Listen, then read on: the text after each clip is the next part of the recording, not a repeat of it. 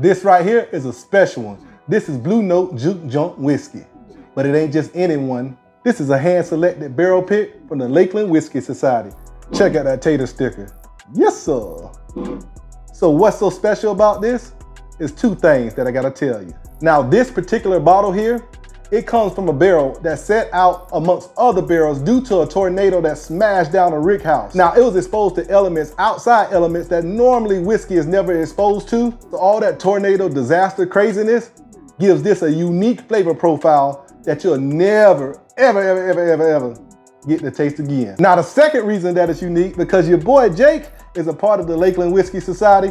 Shout out LJ for this hand-selected pick. Now I'm gonna pop this thing open, tell y'all how it tastes. Let's get it.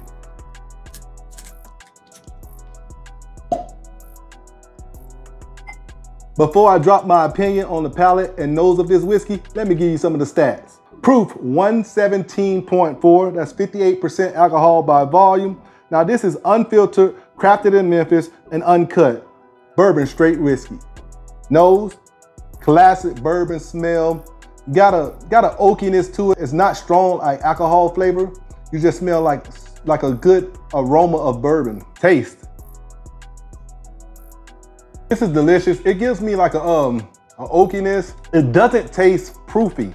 It actually tastes like it's like 40% alcohol by volume, but at 57, it's crazy that this is not proofy on the tongue.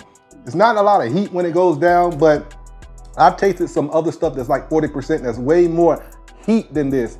So I think this would be great if you mix it in a cocktail. It'll be a strong behind cocktail, old fashioned of course, and an ice cube would just do it just fine. Now this bottle here is supposed to be on sale at Tucker's Southside, May 24th.